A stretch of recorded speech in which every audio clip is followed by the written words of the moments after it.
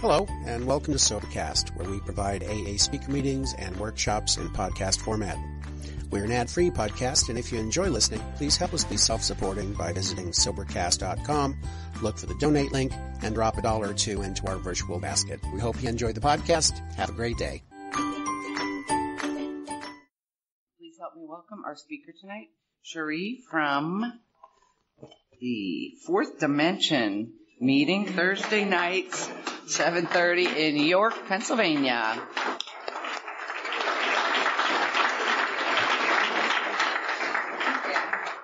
Oh my. Hi, I'm Cherie and I am an alcoholic. Hi, Cherie. Whoa, we got the mood lighting. That is awesome. My sobriety date is May 19th of 2005. I have a sponsor. And I talk to my sponsor still on a regular basis because I don't ever want to think I'm too sober to be sponsored. I have women that I work with in the fellowship, and they are most of the 95% of the time the joy of my life. The other 5% we're not going to talk about. And I do belong to a home group, Fourth Dimension, Tuesday night, 7:30, downtown York. If you ever are in the area, we serve brownies. So please come down. We would love to have you.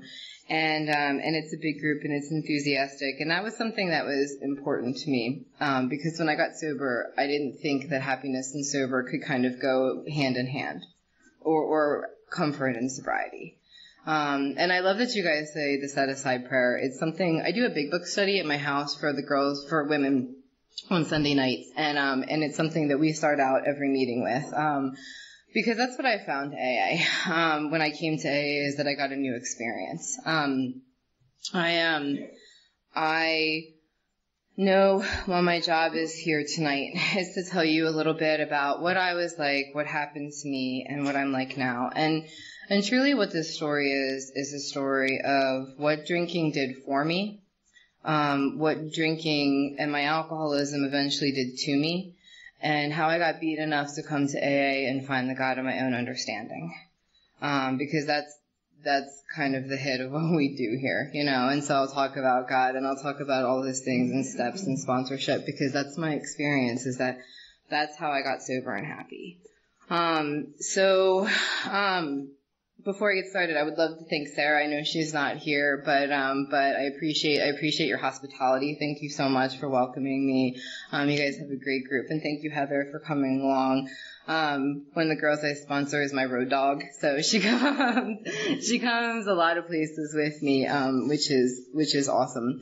And I should maybe also tell you that I have I'm at the start of a mild cold. And that is only significant in the fact that AA has given me the ability to suit up and show up regardless of how I feel about it. Because I am certainly not cured. I get a daily reprieve like anybody else. And don't think for a second that my head earlier today was like, yeah, I'm definitely feeling kind of warm. I probably shouldn't drive 2 hours tonight because, yeah.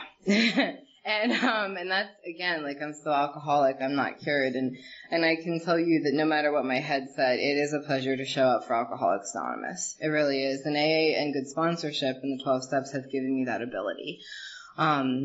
So how did a nice girl like me end up in a place, don't roll your eyes, how did a nice girl like me end up in a place like this? Oh my, I was born outside of Reading, PA, to a very loving, intensely loving family. I was the baby. My brother and sister are considerably older than I am. They were 11 and 13 when I was born, so I was really the baby. And they love to tell this story about, there's two stories my family have about me when I was little. The first one is that when I was just an infant, they would plop me in the middle of the table and just stare at me. And I was the center of the world because my parents were in their 40s. My brother and sister were teenagers. I was the last baby long after they thought everything was done with. And so I became the center of their world. And I seemed to feel like I should stay there forever. So that's the one story they always tell about me. The other one they tell about me is that I must have been around 4 years old, and I put the empty milk carton back into the fridge because I wanted milk, but I didn't feel like throwing it out. And the guy who became my brother-in-law tells the story that he went to get some and turned to me and said, Cherie, why would you put the empty milk carton back in the fridge? And I don't remember this, but he says, I didn't even skip a beat. I looked up at him and said, Andy, you just don't understand my way of living. And I walked away. And that's pretty characteristic of how I was growing up. I was a weird kid. By the time I was 7, I started lying to my own diary. I sort of felt like I had, the story behind that is that I had read my sister's diary because I'm a great respecter of privacy. And I quickly figured out, even then, I knew that there was something different about me. And we didn't think alike. And so I read her diary and I started tailoring my own diary so it looked more like hers. And definitely remember doing that. By the time I was 9, I decided I wanted to grow up to be a Jedi Knight.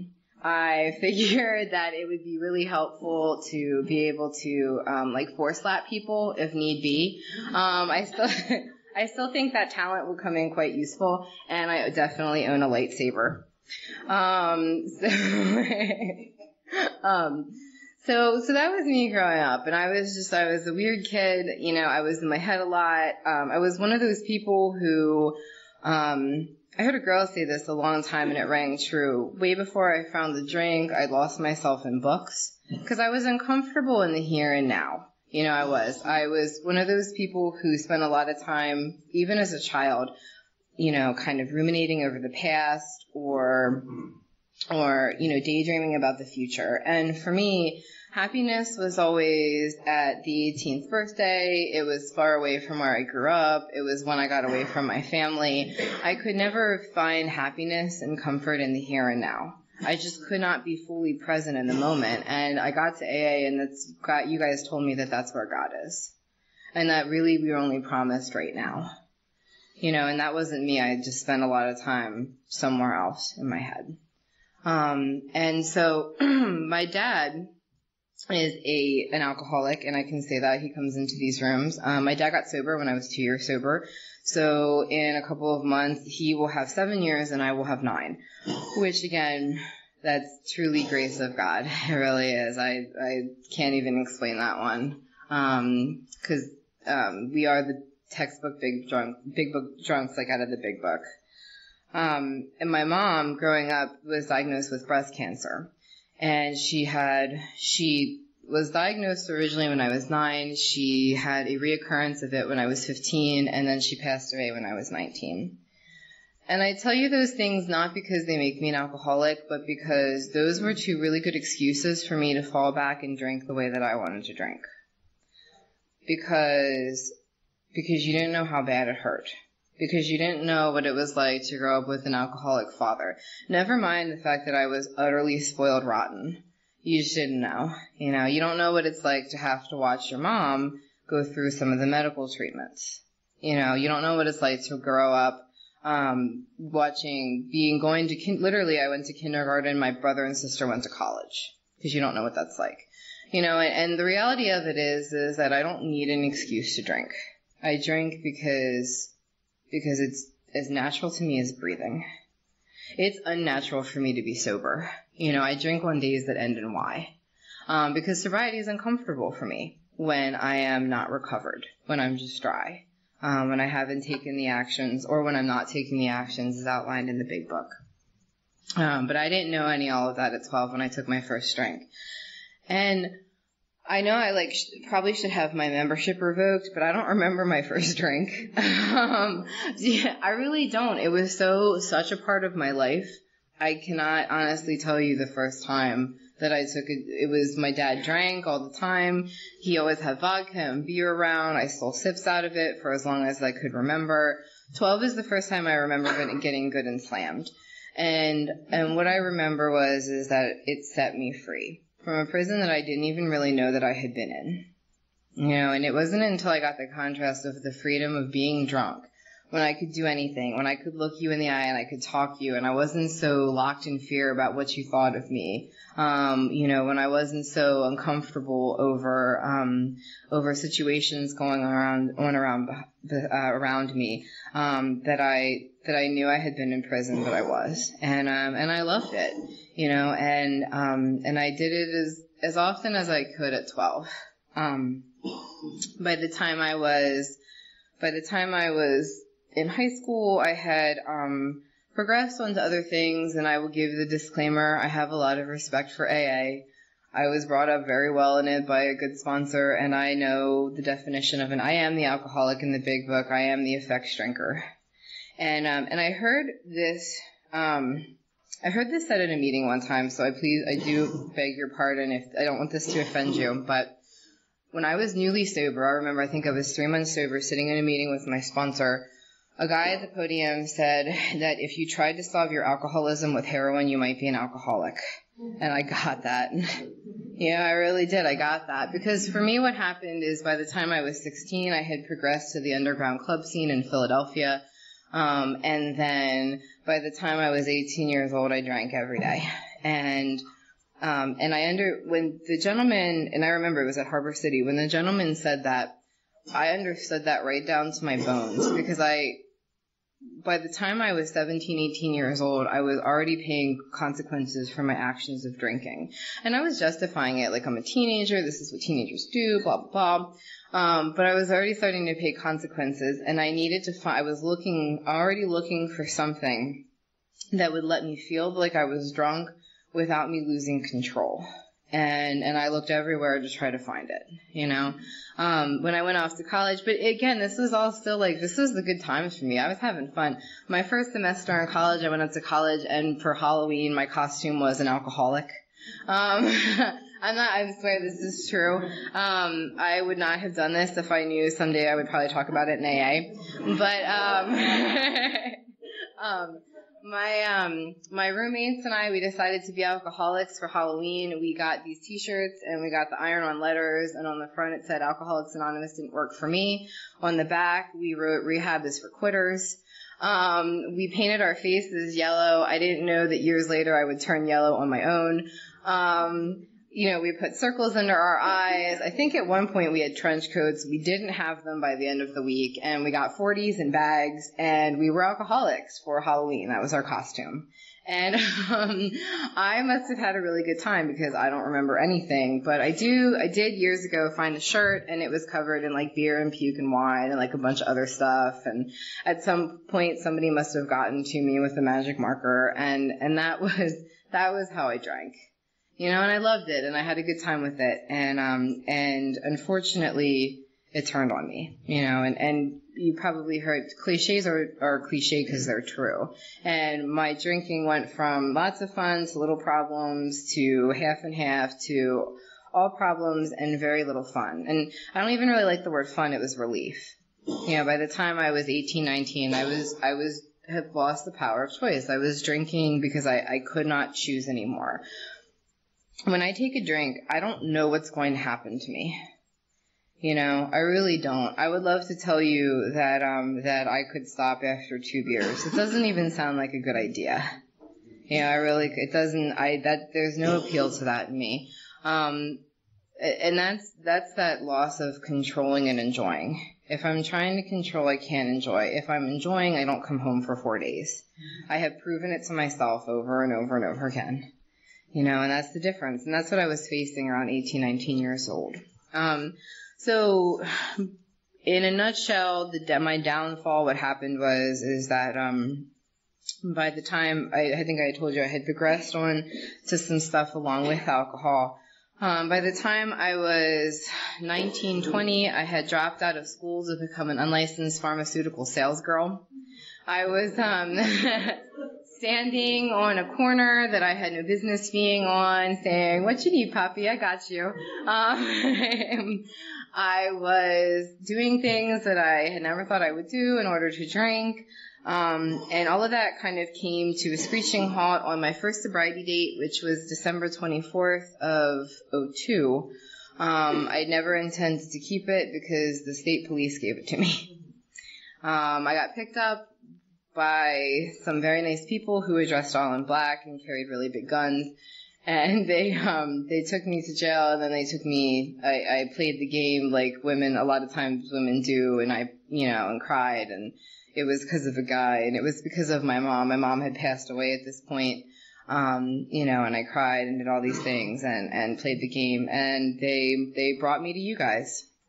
And I sat in your meetings, and I read the steps, and I knew that apology one really well. And I did not have any interest in having a God of my own understanding. I had always believed, but I didn't really know what God was. Early in my life, it was really difficult. My mom would want me to attend a religious service, and I would tell her that I didn't feel God in those walls. I'd never, in one of my rehab folders, the Rome report said that I was hostile to religion. And by that point, I thought that God had taken my mom from me, so I wasn't particularly interested in anything to do with your God. He was, if anything, he was very, very far away from me, and I wanted nothing to do with that.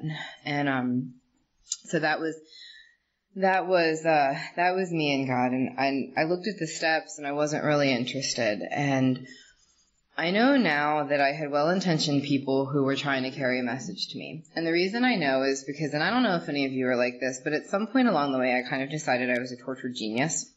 Because I really, I wanted to be Hunter Thompson, I wanted to be, Fear and Loathing in Las Vegas, buy the ticket, take the ride, that kind of thing.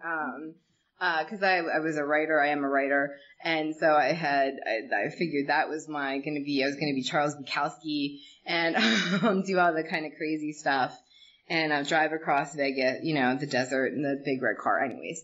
So I kind of decided all of that, and so when I'm in rehab or jail, what I do is I write a lot because I can see again, and so I was writing in my rehab journal from that time. And I'm in between me writing about my rehab boyfriend, which I quickly acquired as soon as I got in there. I'm writing about how they want me to go to meetings. They want me to get a sponsor. They want me to get a female sponsor, which I was particularly annoyed about. And they want me to do the 12 steps. And I just wasn't having it. I just didn't. I was 20 years old. I was too young. I was too smart. I wanted nothing to do with it. And of course I didn't stay sober. And what that did was it started a 3-year downcline for me. I was to go back to jail a couple more times. An extended stay once, couple months. I went back to jail. I just ran my life into the ground, and in that time I tried a lot of the things the Big Book talks about to control and enjoy my drinking. I moved back home so that I could be with my family. And that didn't stop anything. It just gave them a front row seat to my destruction. I tried. My dad took me to church for an hour, and I slipped out the back. I tried psychology, and I tried psychiatry, and I tried, oh gosh, what else? Self-help books, and different kinds of medication, and I tried changing jobs and changing boyfriends and having a lot of money and having no money and having my dad do, the screen door breathalyzer and arm check, that kind of thing, because I had moved on to using intravenously. And he wanted me to breathe on him to see if he could smell the booze and change everything, so many things, not only really to stay sober, but to see if I could finally at some point be happy. Because that was the thing, I was miserable. I just had this, my first great grand sponsor used to say that when I got sober I had a little cloud of doom that followed me around. Because it was true, I was just miserable. I was utterly hopeless. I just couldn't see, at one time I had a lot of potential. What that means. I have done nothing. And I have a lot of potential. I just couldn't see any way out of it. And I kind of thought life was, you crossed off the days until you were lucky enough to die. And I couldn't stay sober. I was barely drawing a sober breath. And that lasted for about 3 years.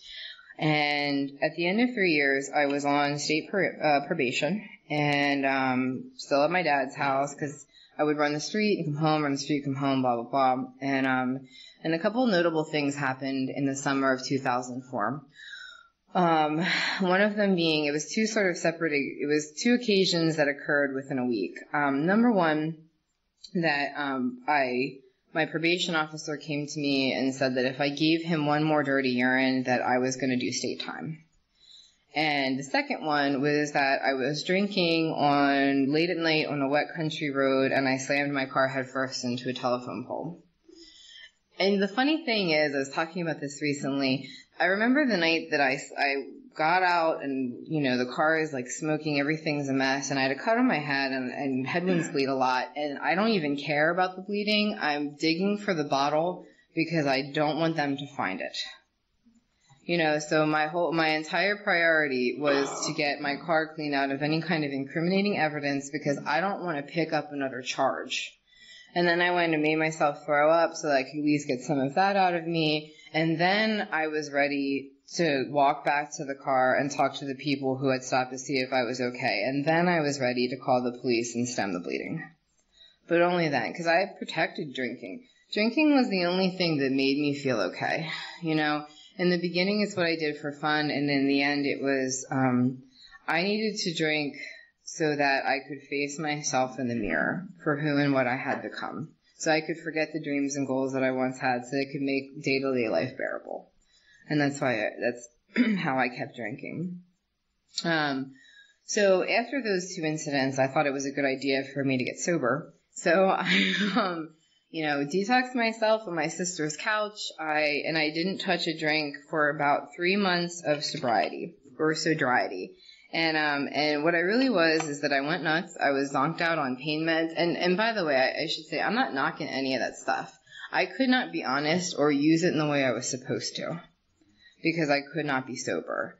And I love the fact that you guys end the set aside prayer with please tell the truth, see the truth, because I thought that's so great because not only did I pray before I started speaking, but they're rooting for me too because I was a notorious liar. I would lie when the truth would do. I joke about with my girls sometimes, even now, somebody's like, did you see that movie? I've always seen the movie, even if I haven't. I just say yes. It flies out of my mouth and I don't know why. So back in September of 2004, I got sober for a little while and I went nuts and I was miserable. And during that time, what I did was I work a lot and I would get home after I was a server and a bartender, so I could get you drunk and hate you and take your money. And,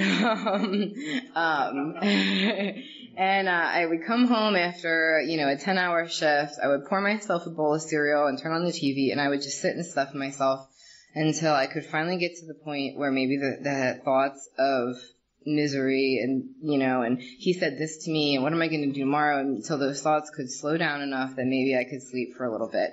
And that usually wouldn't happen until around 4 a.m. when the birds are chirping, and it's not the chirp of like the early wake, it's the chirp of I've been up all night and I hate my life.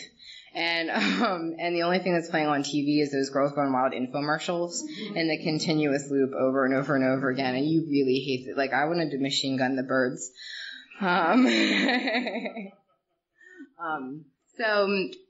So that was me. And when I drank, it was like a knot in my stomach opened up, and I felt like I could breathe. And sobriety didn't work for me.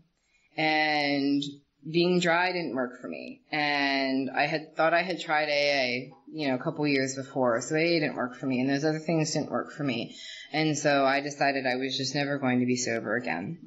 And what I did is I tried to control and enjoy my drinking for a little bit, and I ended up being asked to leave my father's house for the last time.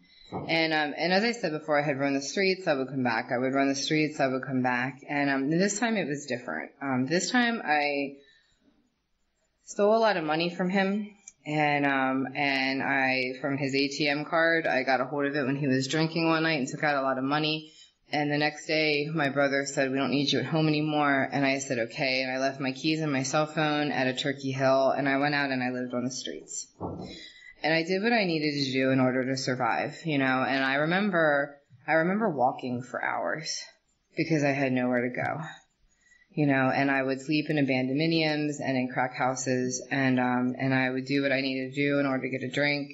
And every day I would come to, on a park bench or in like some dirty room on some piss-stained mattress, and I didn't know how I was going to be able to get through another hour, much less another day of this, and I would be jealous when I heard of people that they found dead, because I couldn't do it anymore.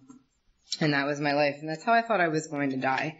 And I had kind of come to terms with that. And on May 18th of 2005, God had different plans. And that day that I woke up, it wasn't going to be like any other. I had made my way back to Reading, because I was coming to in places like Perryville, Trenton, New Jersey, and under the L stop in Kensington. I remember that one because the L woke me up a bunch of times. I made my way back to Reading. I was just, again, had tried to clean myself up. I was staying with this girl and, got myself respectable enough to go and get my old job serving and bartending back. And on May 18th of 2005, I woke up in a crack motel, with some people who did not have my best interest at heart. And I didn't know what happened to me the night before, but it wasn't good. And I got up and went down to make some money, and then later that day I was going to go to that restaurant, not to work, but to take money out of the register so that I could continue to drink. And when I arrived at that restaurant, what I now know is God intervened in the form of the state police. And at that time, I didn't think it was anything different. I was just going back to jail, and that had become a fairly common occurrence in my life. And I didn't know at that point that I quit living my plan and I started living God's. Because what ended up happening is that I went to jail, and I remember sitting in the courtroom, and the charges weren't that bad, and the judge asked me if I had anyone to call, and I told her, no, there's nobody left to call. And she asked me if I had an address, and I didn't have one. I couldn't even make one up fast enough, and I just looked at I'm looking at her, I'm looking at the phone, and she put me in jail, and I needed to be there. And from jail, my family found me in jail. From jail, I went to rehab, and from rehab, I came to York, PA. And I didn't really know anything about York. I had been there once and hated it. And again, my experience has become is that when a student is ready, the teacher will appear. And that God will use people if you're listening. And that's my experience. Because when I came to York, PA, I was put in one recovery house and then immediately taken out and put in another. And I was terrified. I was sober for a little bit. I was miserable. I was scared. And God put me in this house with these two women that 12-stepped me. And they're still sober members of AA today. And they carried a message to me of weight and depth. And one of the things about these girls is that they were no BS. They lived the program. And for me, that's a really key component, because it's one thing to stand up here and pay lip service to the program that saved my life, but it's a whole other thing to live it when I'm not in front of you guys. And if I sound passionate about it, it's because I am. Because I've watched too many people drink and die because they can sound really good, but they can't walk the walk. And I saw these women, I would wake up, I shared a room with one of them, and she would get on her knees to pray. And I remember she tricked me. She told me she was going to take me to Turkey Hill and get me cigarettes, and she was 12-stepping me the whole way. Just talking to me about her experience, and she had already been through this stuff. She was only sober about 6 more weeks than me, but she knew what to do with a new girl, and she was 12-stepping me. And it, Turkey Hill was 3 or 4 blocks from our recovery house, but we were walking for an hour, and I was 3 years sober before I realized she tricked me.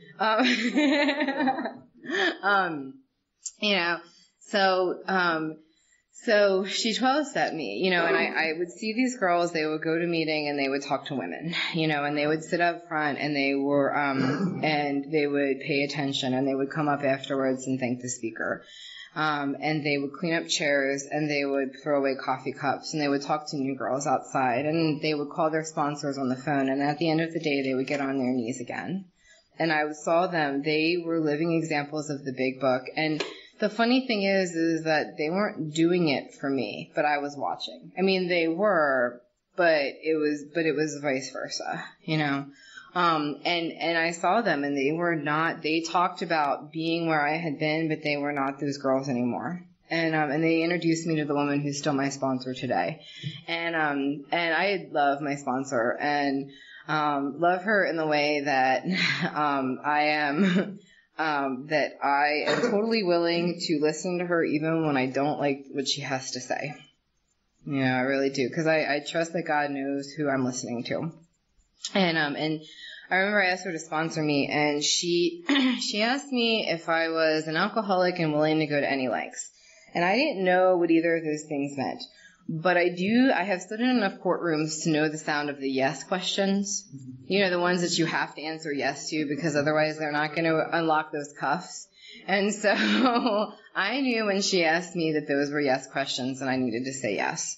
And so I said yes, and she started taking me on this journey, and we did 1, 2, and 3 fairly quickly.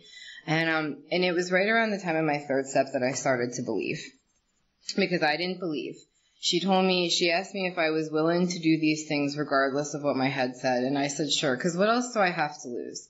And I have to tell you that my motives were not always great. Sometimes I did them because I wanted to look good. Sometimes I did them because I had nothing left to lose. Sometimes I did things because I wanted to prove her wrong. Because I wanted to go and do something and then come back and be like, you were wrong. It didn't make me stop thinking about myself. And so what I ended up in AA is with a God that does not care what I think. He cares an awful lot about what I do. And I am forever grateful for the fact that regardless of what my head says, my feet have always continued to move. And I know that makes me blessed. It really does. So we did 1, 2, and 3 quickly, and around the third step, I started to believe, and I'll tell you why. My sponsor, like all good sponsors, told me the truth and pissed me off. And I was sitting outside on the bus bench waiting for the bus to come through outside my recovery house, and my head is going crazy because I don't want to listen to her, but for some reason I think I have to.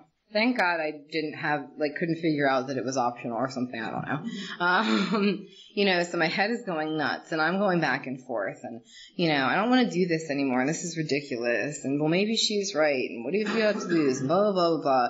And I'm looking down the street at certain places that I have already scoped out with the keen alcoholic mind, and I'm looking at the bar that's on the next corner, and then somewhere another voice in the back of my head is going, oh my God, you're flunking AA, Cherie, what is wrong with you? And that's how my head's going. And in the midst of that storm, something that you guys taught me came to me, and I said, I'll never forget, this is the prayer. I said, God, if you're out there, and I don't think you are, can you please send me an obvious answer in the next 5 minutes that I should stay sober and stay in AA, because otherwise I'm just going to get drunk. And in the next 5 minutes, a sober member of AA pulled up and was like, hey, do you want to ride? Is something going on? You look upset. And for me, I was in. That was it. I said a prayer, and I think my God knows when I need the force of a sledgehammer. I have also more recently in my experience come to believe that God does answer prayers, but for me, he answers them in his time and his way, and it is my job to look for it. And then as I pray and I ask God to show me and just give me the strength to carry it out, that I'm not going to be done with something until it's finished shaping me. And that's just things that I've kind of learned during my time in the program. But that day in the hot August sunshine, I didn't know any of that. And I said a prayer and God showed up. And I remember that night I went home and I called my sponsor and I was like, I talked to God. And she's like, what'd he say? And I think I told her that I would go with her to meetings or something like that. Probably what it was is that she wanted me to go to meetings where I would get recovery, and I wanted to go to meetings where there were cute boys. Yeah. So that was kind of my experience. And, we did a fifth step not too much longer and later, and And that was my first fifth step, quite the experience. It was super hot out. Again, it was August, and we and everybody else in York and their 20 kids and 9 cousins were all at the community pool, which is where my sponsor decided to do my fifth step. And because it's hot, they're all in the pool except for my sponsor and I and this sort of pack of children that's running around us. So my first fifth step experience was me yelling my fifth step at my sponsor over the pack of children in the hot August sunshine. And for a minute after doing that, after we were finished, my sponsor looked over and said to me, "So what's going on over there? What are you thinking?" And I had to tell her nothing. And she was like, "Cherie, that's serenity." And I didn't know. I couldn't recognize it. I hadn't had that. And it had been a long time since I had peace of mind, chemical or natural. The drink didn't work for me for a really long time, but I kept trying over and over and over again, just like the definition of insanity. So after that, she sent me out to do 6 and 7 and didn't know what a character defect was, wasn't going to ask. Found out later that pride was one of them. Later on, 6 and 7 really became the crux of my sobriety because those character defects, they will start flying. And I have a group of girls right now who are in that kind of like year 1 to year 2 range. And I was emotional sobriety, crazy kind of stuff going on. That thing in my head was telling me, you have time sober, you shouldn't feel like this. I wasn't doing 10, so I couldn't be doing 11. I was sponsoring a lot of people because that made me look good, but I was slowly getting miserable in AA. And it's because, come to find out, I wasn't doing all of it, and half measures availed me no peace of mind, that's for sure. And I was lucky I didn't take a drink. And actually, again, that was God that showed up because, I think God does give kind of grace periods. Because for me, I remember like a year and a half sober, I was standing in a park that I had no business being in because I just wanted to say hello. And my phone rang and it was somebody from AA. And again, my pride was so great, I couldn't tell that person where I was, but it was enough to get me back in the car. And thank God shortly after I did another fifth step. And really took a look at the character defects that have been there well before I took a drink. All that sort of fear and jealousy and self-hatred and pride and all those things that have built a wall around between you and me. And I heard a speaker one time put it that he is a God who's like a gentleman. He will not come where he is not invited. And I got that, and I wasn't inviting God into all areas of my life, and it was time for me to grow. And I didn't know that, but it's what it was, and that became my experience. Back to the first time I went through the steps, after I did 6 and 7, I went and, made my 8-step list, and I have to say my first amends was really easy. It was kind of one of those ones where they pat me on the back and tell me to stay sober.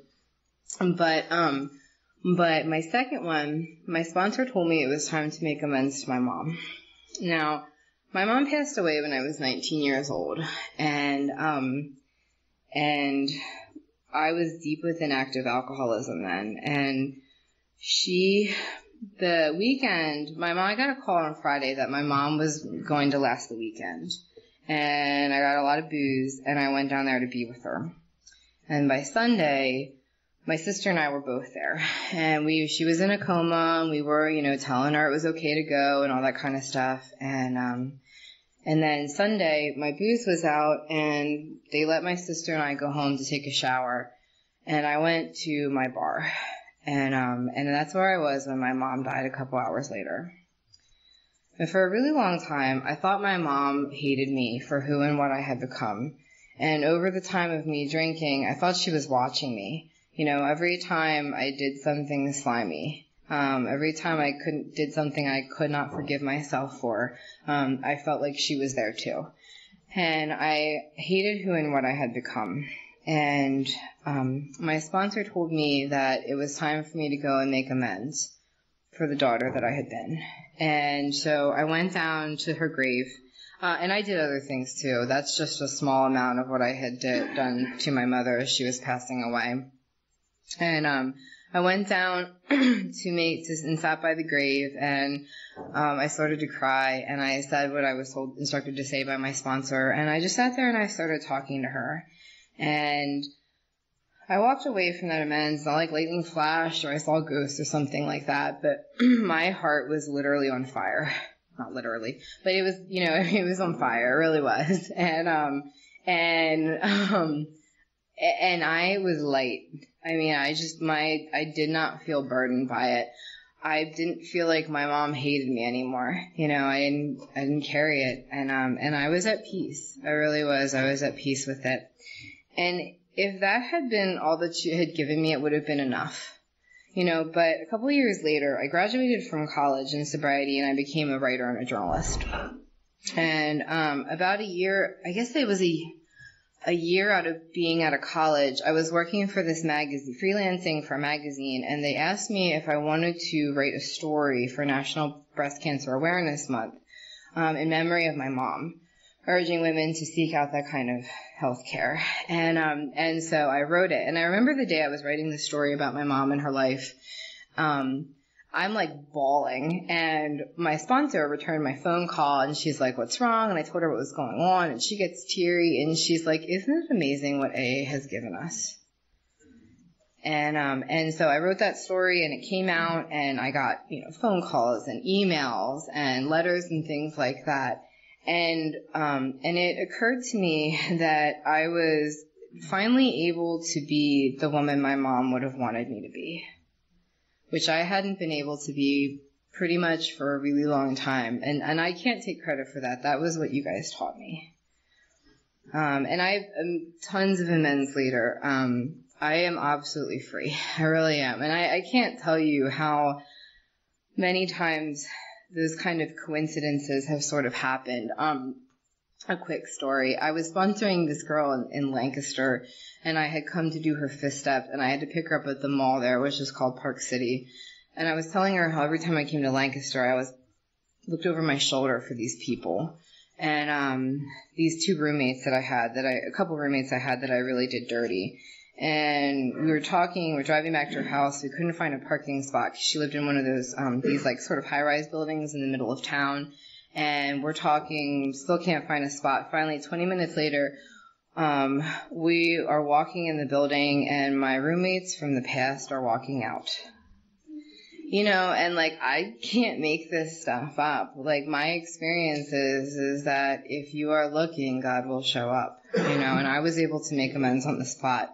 And they don't want anything to do with me, but that doesn't matter because I cleaned up my side of the street. I made amends. I can go and I don't have to worry when I go to Lancaster, and that's what we do. I am of maximum service to God and to my fellows. So just a ton of stuff. And in terms of 10, 11, and 12, I do my best to live there. I really do. I don't like pain. I don't really have a high tolerance for it. And so I do the 4 and 4 as the big book's laid out. In terms of the 11th step, I was really lucky to get sober with people who taught me to seek God in all forms. And, I've been doing a lot more. It's funny because meditation makes me feel the best, and yet I've always prayed, thank God. But meditation makes me feel amazing, and it's the first thing my head will easily dismiss if I'm busy, and I like being busy because it makes me feel important. It's just ego. But I've been doing a lot more meditation and spiritual reading lately because I'm not done seeking. Because I don't think that at 31 my life is set in stone. I was talking on the phone with a girl on the way down here quickly, and I didn't drink small, and I cannot handle mediocre sobriety. I really do. Like I have seen, like, I want the fairy tale, and I don't think there's anything wrong with that as long as I'm willing to invite God into it and constantly ask Him to show me and to guide me. And in terms of 12, I sponsor a ton of women, as I said.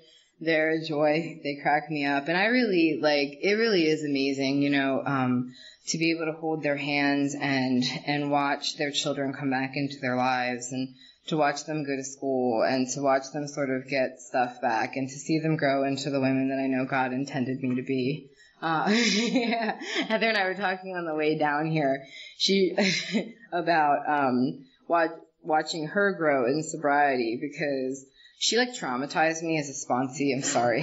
She really did, watching her drink, and then, and now I get to go on the other side and talk about her sponsees with her, and what a gift that is, really. And practicing principles in all my affairs. My sponsor taught me that my job is to suit up and show up and to be of service. And amazingly enough, when I do that, things work out really, really well. They really do. I have stuff going on, but I don't really have big deals, if you think about it. I don't have anything that incapacitates me. I don't have anything I won't get out of bed for. Do you know what I mean? I have faith that, I like to call it embracing the suck. Sometimes stuff sucks, and I take the action anyways, and I come out on the other side. And I talk to my girls sometimes about how when I was newly sober, it seemed like the prayers were answered so quickly. And yet the affairs that I were practicing principles in were so small. They were who stole my dry hair dryer at the recovery house type of affairs, Mm-hmm. And now it's I'm asking God to show me what to do with my career and my life and things like that. And the funny thing is that I'm pretty much having fun along the way. It really is. I get a kick out of my life. So a little bit about what I'm like now, briefly. Obviously stayed sober and got the outside stuff back. So came into AA with a trash bag, and I now have all the trappings of the average American life: the house, the car, the cell phone, whatever else, that I needed. I met a guy in AA, boy meets girl in AA campus, right? Of course. And he did not stay sober. And when he drank, I let him go drink, because he was God's kid rather than before he was my boyfriend. And I let him do what he needed to do. And when I came back, I let him be sponsored the way he needed to be sponsored. And when we started dating again, we did it with our sponsor's blessing and guidance. And he's my husband today. And we've been married for 3 years now, I think. Yeah. And I can tell you that I kind of suck at being married.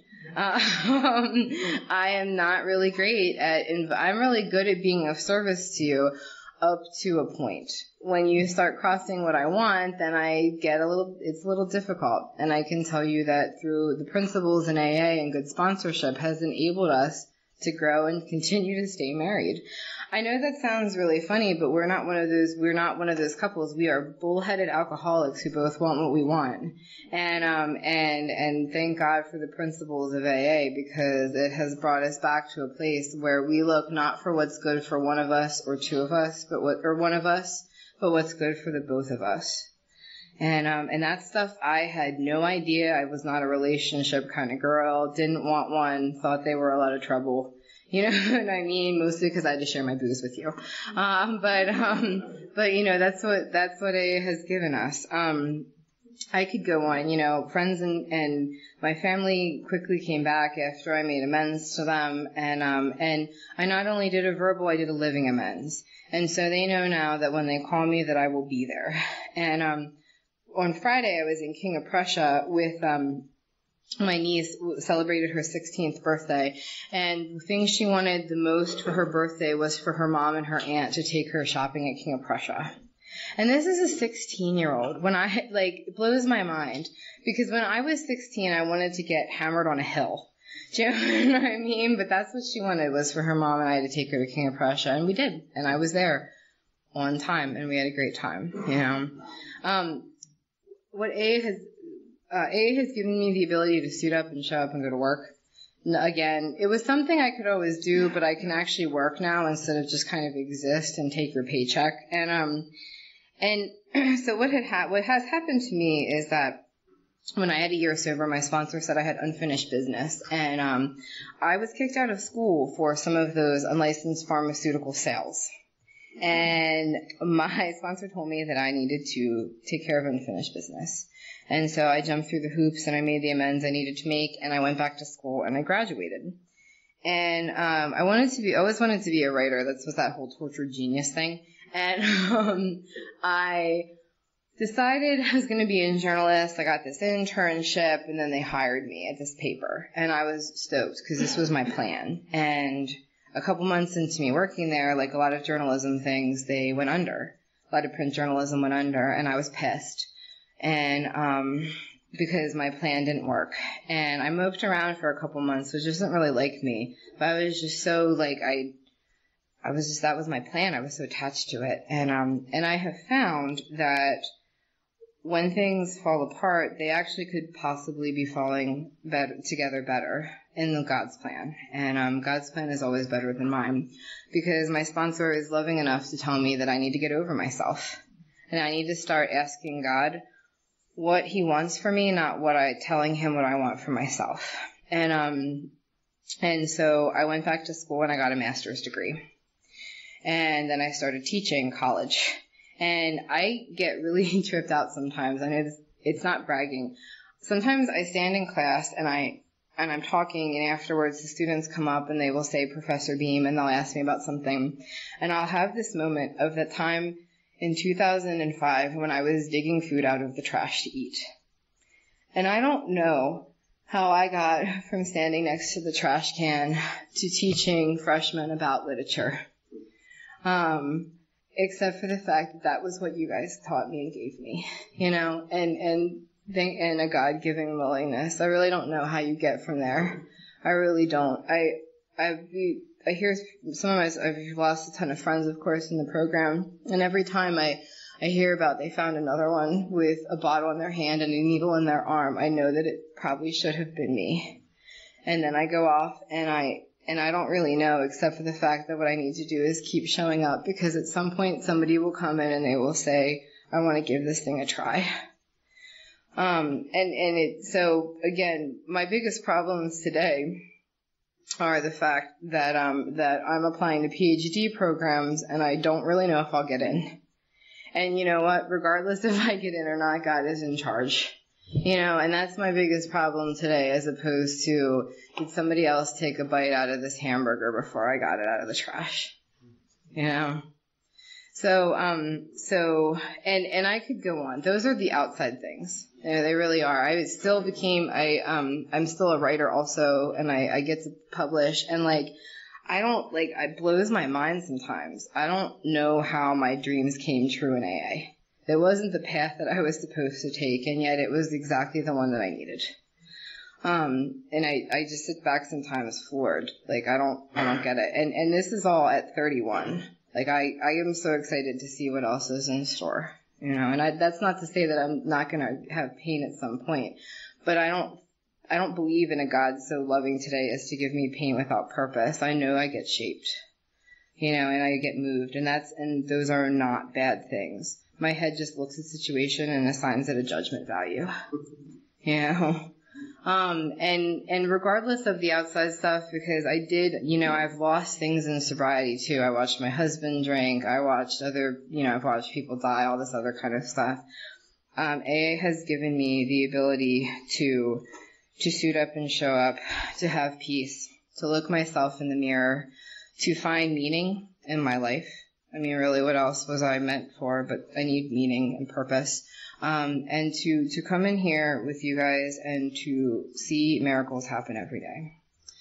And I have been fortunate enough to travel. I like to travel and do all this kind of stuff. And I can tell you, regardless of where I've been, drunk or sober, AA is the only place I know where I can come and I can literally see walking miracles. So thank you again for having me.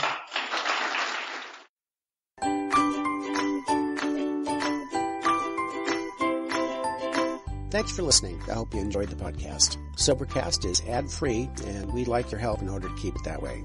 So if you'd like to help us be self-supporting by pledging $1 or $2 a month, visit Sobercast.com and look for the donate links. Thank you very much.